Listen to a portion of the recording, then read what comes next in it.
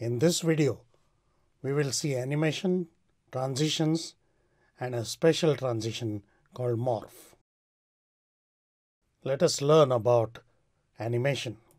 Let's understand the base concept of what animation really is. So here is a simple presentation with 6 slides in it. When I run the presentation, what does PowerPoint do? It just waits for me to do something.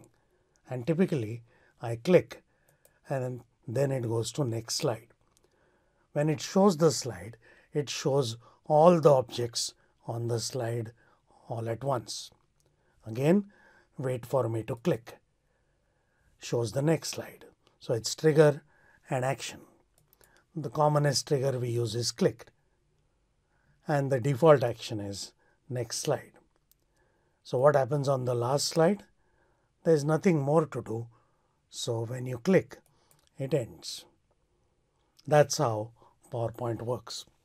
And now that we have understood it, we can use it to our advantage.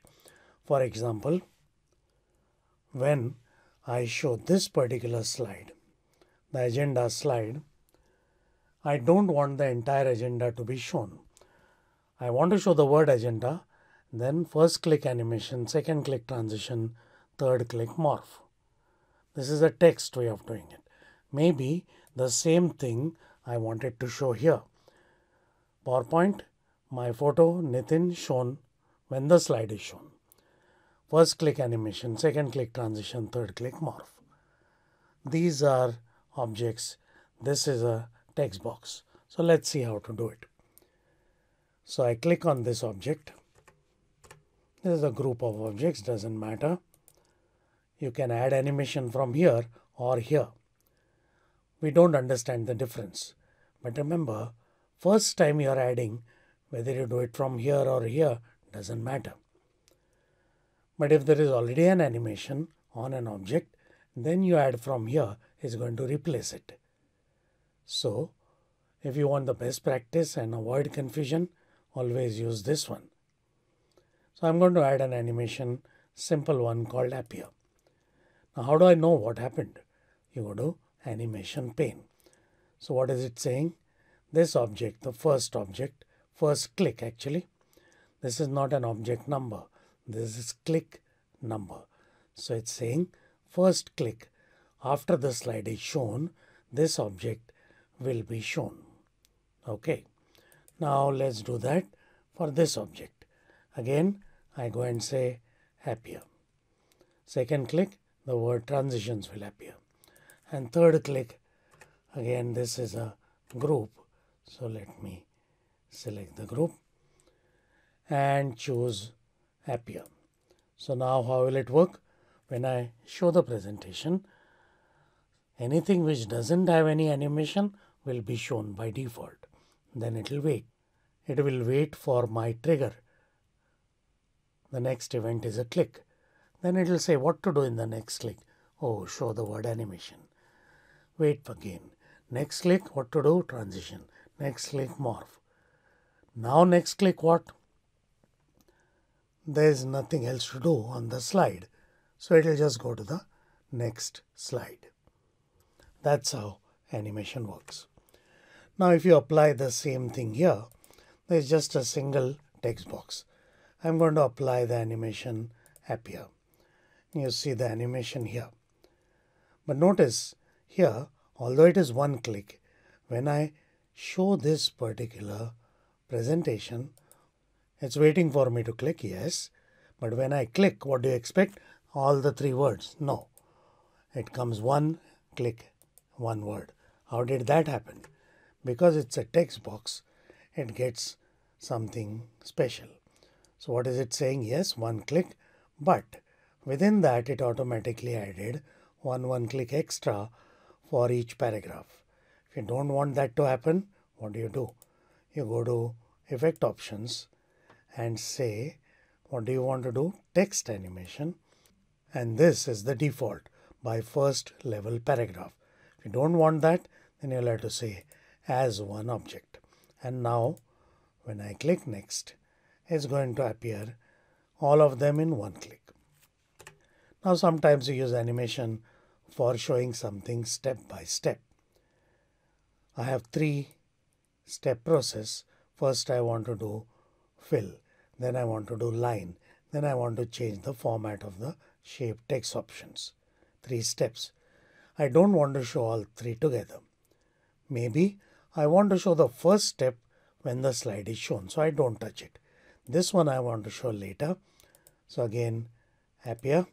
This one on the next click. So appear. And now it will work as expected. So first step is shown up front. Next click, next click, next. That's the way we use animation to reveal progressively and explain better. Now just as an example, there are 4 types of animation. So we have 4 of them here as well as here. Entrance, that means how does the object appear on the slide. If there is no entrance animation, that means along with the slide it's visible. Emphasis means once it is on the slide, does it do anything to attract attention? Then while it is on the screen, does it move from place A to place B? And then while the slide is still there, does it go away? Once the slide goes, all the objects go anyway. While the slide is there, does it exit? That's exit animation. So let's see. We will just apply each type of animation to this object on click. So I'm going to add a simple animation called fly in. And where should it fly in? From top, bottom, we can choose. These are effect options. Okay, now I'm going to say add animation, and while it is there, it should just teeter. Teeter means just shake. Okay. So notice what is happening here now. When I click on this object, nothing is selected. When I click on this object, it's saying it has 2 different animations. First click, this will happen. Second click, this will happen. How long will the teeter happen? Oh, 1 second. Okay. Now let's add one more. I want it to move. So let's put line. By default, there is a green and red dot. Green means where it will start. Red is where it will end. By default, it's just vertically like this. But I want it to move from here to here. So notice it tells me where it is going to stop. There is a transparent version of that, so I can know exactly where I should put it. When you release the mouse button, that goes away. When you click on the red dot, it comes again. This way you can adjust it precisely. And finally, when I click next, I want it to disappear using, let's say, zoom. That means it will just zoom out. So now we have 4 animations, 4 clicks for the same object. Let's see this in action. It is waiting for the entrance animation. So when I click, it's going to come. Next one, it will teeter. Third one, it is going to move. And fourth one is going to zoom out. So that's in a nutshell how to use animation. Now let's talk about transitions. The difference between animation and transitions is that animation happens inside a slide. There's an animation pane, there are objects, you apply animation to them. Transitions happen between slides. So this is the previous slide, this is the next slide. So now when I go to transitions, it is basically saying page curl, which means it'll move from this slide to this slide as though a page was turned in a book. That is between the slides. So let's see this in action. Previous slide, click. In between slides, the transition happened. How long the transition takes can be controlled from here. So when do we use transitions? For example, I am showing before and after. It was a very polluting industry. Then we got rid of it, used alternate methods, and now it is nature which has reclaimed and climate change was reversed. So this is before, after. So I'm going to use a transition called crush. So now when I click on this slide, this is thrown away by using the crush transition. Another example. So the previous slide has a curtain. The next slide is the product which we are trying to introduce. And the second slide has a transition, which is curtains. By default, it takes 6 seconds. Now let's see how this looks. The curtain, and the curtain actually opens to unveil, reveal, introduce, launch the product. This is how you use transitions. And the important thing again is to know all the transitions. Just click on each one of them, click on preview, and learn how each one of them looks visually. Same thing for all animations. When you have built that visual vocabulary, you'll be able to choose the right animation or transition in the right place. Finally, we will talk about morph. So morph is, on the face of it, looks like animation, but it's not. If you notice, morph is just one transition. So it is a transition. That means it works between two slides, but it does much more than a transition. So let's see what happens. I have a simple box on this slide. I want to move the box from here to here. I could have done that easily using an animation called lines and then moved it wherever I wanted. So this is easy.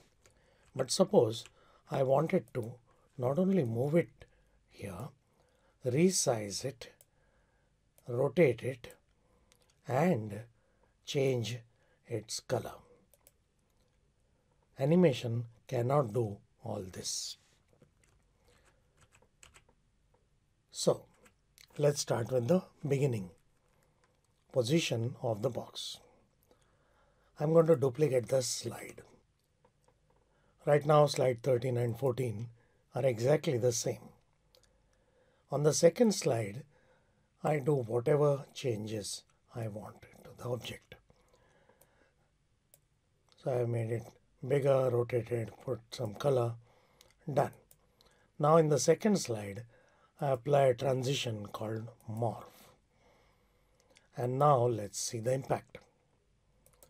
I'll actually do all of those, including change of color, beautifully. So this is the purpose of morph. Morph also works with text. So let's look at this slide, which has just all characters from A to Z. The next slide has the word thank you written on it. Now if I apply morph, nothing will happen because we are trying to morph text. One extra step is to choose text or characters. And now notice what happens. The next slide has some of the characters from here. So it's actually going to find those characters and assemble the next slide. So this is how you use morph to your advantage.